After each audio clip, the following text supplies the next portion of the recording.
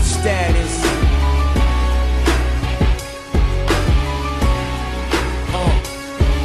The God that I believe in has a purpose for you guys now.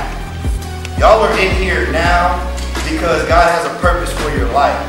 A preacher told me this one time. He was talking about Barack Obama coming to the church. He was basically saying that Barack Obama was scheduled to come to the church, but before he comes to the church, the security detail comes there a day before and 5 hours before he even touches the ground.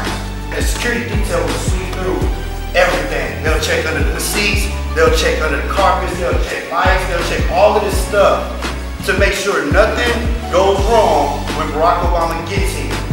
I had applied to be the SGA vice president. I couldn't do it because my GPA requirement was not where it's supposed to be able to run. That summer, I went to summer school, got a 3.8, came back that fall semester and ran for SGA vice president. I won. I promise you, right after I won, this is how I know this was God-given. 2 weeks later, the president stepped down. In SGA, when you are the vice president, if voted upon in the committee, you move to become the president. That was God sweeping.